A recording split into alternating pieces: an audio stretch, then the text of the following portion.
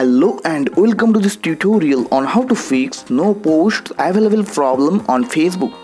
So without wasting any time, let's get started. First of all, open Facebook application. After that, click on your profile picture icon from here. Now as an example, if I go to view as option to view my profile, and if I scroll down, then you can see it is showing that no posts available on my Facebook profile. And now I will show you how you can fix no post available problem on Facebook. So here you just go back to your profile. After that, click on three dots from here. Then here you click on activity log. After that, click on your Facebook activity. Then just scroll down. After that, click on posts option from here.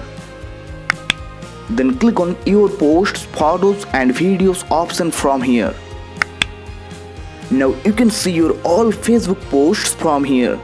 Here you just check the select all box from here. After that, click on three dots at the bottom right corner. Then click on change audience. After that, again click on change audience button from here. Then here you select public. After that, click on change. Now the problem has been fixed. Your all posts have been available on your Facebook profile.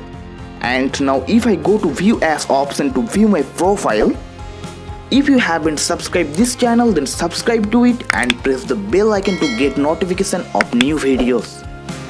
Then you can see that my all posts have been available in my Facebook profile. Okay guys, if you found this video helpful, so please leave a like.